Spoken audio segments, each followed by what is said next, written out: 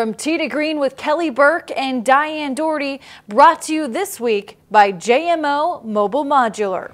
We're back for another season of From Tee to Green. I'm Kelly Burke alongside my much needed golf guru, Diane Doherty. And a special thanks this week to JMO Mobile Modular, and specifically Joe and Nina Helini, who are friends of ours who are sponsoring this segment. You know, they have a family-run business that's been around since 1986, based right here in Marion, Illinois. And they have modular buildings for all your commercial needs. That's awesome. Thank you to the Helinis, and we're excited to be here. I think you've grown a little bit. I don't know about that, but I definitely do need you to give me lessons. Well, I'm excited, and today we're going to start off learning the grip.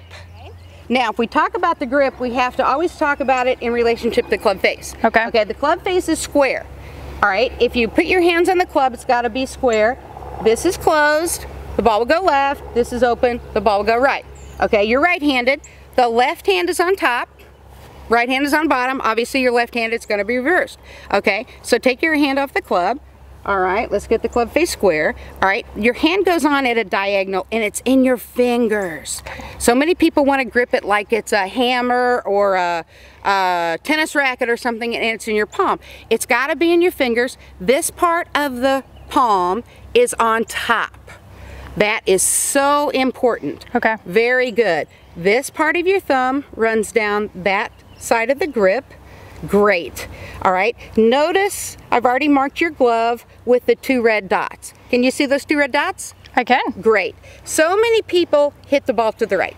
That would be me. That would be you. Okay, when you look down, you should be able to see those 2 knuckles. I can. All right, the one thing you've got to guard against is if you get too strong, you will get a little tendonitis. Okay. And you know, people have to watch that because they get too strong and then this starts hurting. Okay. So you want to make sure that this hand is strong enough. That'll be a quick cure from hitting the ball to the right.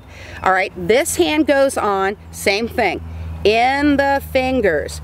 This creates a little canal. I'm going to do a shameless plug for St. Francis because you can see all those little puppy bites and little cat nicks in my hand. All right, there you go. That covers up right in the lifeline. Thumb covered up. This thumb goes down that shaft. Very good. Now, if I turn you like this, this is a 10-finger grip. See how it's all in your fingers? If you have small hands, this is a great grip. Okay. Interlocking used to be known as the beginner grip. Just take your little finger, index finger, interlock. Tiger Woods, Jack Nicklaus, and Diane Doherty, 3 great golfers, use this grip, so it's not a beginner grip. All the reason to use it. Exactly. An overlap grip is probably the most important, or the most popular, which you just put this finger on the club, that is just overlapping. Whatever is the most comfortable is what you want to use. Tension is very important. Lack of tension. Okay. All right, you want to hang on to it just tight enough that you have control, suppleness in the forearms, and you're ready to go. Have any questions? I don't think so. What we'll be working on next week? Well, we're going to talk about alignment, and we're also going to talk about St. Francis C.A.R.E. All right? You want to go there, adopt, always rescue, and spay and neuter your pets. Please, spay and neuter. For more info on St. Francis C.A.R.E. adoptions or services, or if you're interested in donating or volunteering, visit their website at www.stfrancis-care.org or come see them at their Country Club Road location.